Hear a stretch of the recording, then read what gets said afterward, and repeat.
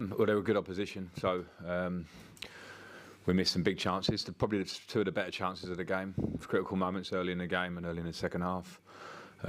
Possession 50-50-ish. Tried to get after them a little bit when we had moments of good pressure and moments maybe where we were a little bit off it on that sense, but against a good footballing team I didn't want to give them the sense of coming here and controlling us and pushing us back. So I thought we competed in lots of ways, and in the end we come up against a very good team with good individuals in good form and showed their quality at the top end of the pitch. We couldn't find that.